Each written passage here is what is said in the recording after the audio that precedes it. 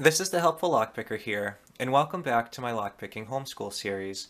The video I have for you today is going over how to navigate through your first false set. A false set is considered the fifth pin state, which is a state when the plug starts to turn over like it is going to open, but it does not. The plug is still obstructed by a driver pin, such as a spool pin that you can see here, or a mushroom pin, or maybe even a T-pin. What happens is, the spool pin is still sitting here in the plug and it is obstructing plug rotation. What you need to do is set that pin and be able to have all the pins set at the shear line, and then the lock will open. We're going to go over some more details on how to get through a false set in just a moment. What I'd like to do now is go over how a spool pin looks and how we can take advantage of them. So a spool pin has a thinner inside diameter and a thicker outside diameter.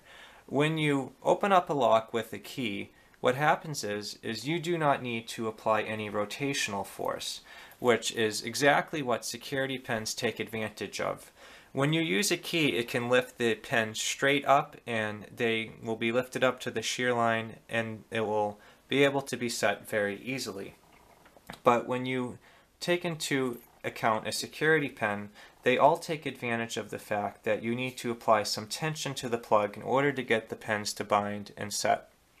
Since a spool pin has a thinner inside diameter and a thicker outside diameter, they very easily get stuck on the inside of the plug here, and they can be very difficult to set. They can cause a lot of counter rotation that will cause you to drop all the pins you have already set or get you into some very deep false sets. What I'd like to do is go over some examples with you on how you can navigate through these pins and open up your locks very successfully. What I'd like to do now is help you navigate through your first false set. If you're still having difficulty opening locks, feel free to check out my video number 71, which goes over how to easily pick your first lock. What I have set up for us here is a lock that's pinned up with 4 standard pins and 1 spool pin, and I have a protractor in the background. What I want to do is try to illustrate some of the feedback very clearly for you that you're going to come into play when you are learning to get through your first false set. How you get into a false set is when you've picked all the non-spool pins, such as all the standard pins, and then the plug will start to turn over like it's going to open, but it will not because it's still obstructed by the spool pin. So say your neutral zone is around 85 degrees, and now you've picked all the standard pins, you may drop down to about 105 degrees. In order to get out of this, you're going to need to probe each key pin until you start to get some counter rotation back on one. You're going to need to lift that key pin and set the spool pin while still allowing it to counter rotate back, but simultaneously applying some tension to it, and then you'll set that pin and hopefully the lock will open up. Sometimes when you're picking a lock with counter rotation, some of the driver pins you've already set will fall back down and you'll have to reset those to get the lock open. But let's give this lock a try and see what it takes to get it open. What I have done is I have paired up a top of the keyway tensioner with a little bit of an extension so we can see where the neutral area is on this lock, which is right between 85 and 90 degrees. We're going to use this protractor to help us navigate through our first false set. So I'm going to start trying to pick this lock to shear. Let's see. Small little click on 1, that one feels set.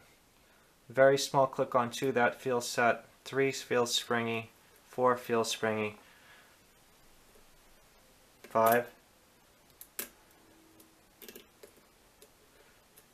feels like it's binding and we just got a little click. Let's go through the stack again.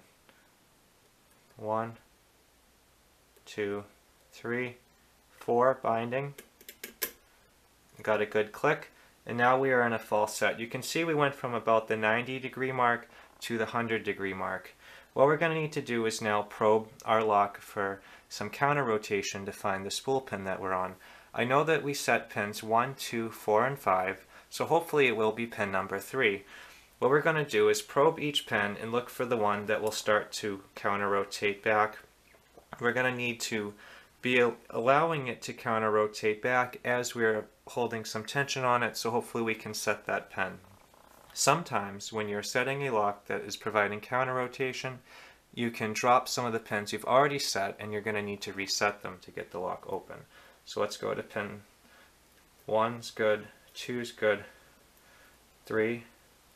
You can start to see it counter-rotating there. So we're going to just lift it, keep some tension against it, and the lock has now opened. So what we did is that we set all the standard pins, and we started with a neutral zone right around 90 degrees. Once all the standard pins were set, the lock started to drop into a false set around 100 to 103 degrees. We had to probe each key pin until we found the one that started to counter-rotate back.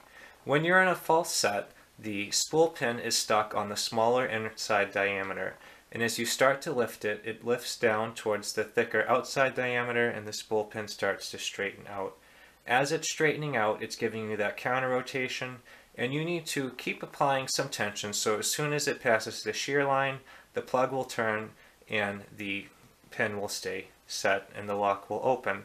One frustrating thing about false sets and counter-rotation is oftentimes if you are not careful, you can drop back down some of the pins that you've already set, and you'll need to reset them again to get the lock open. I hope you found this video very interesting and helpful. If you guys have any questions or suggestions, please leave them in the comments below. If you enjoyed this video and you'd like to see more like it, please subscribe. As always, thank you so much for checking out this video, and I hope you all have a great day. Thank you so much.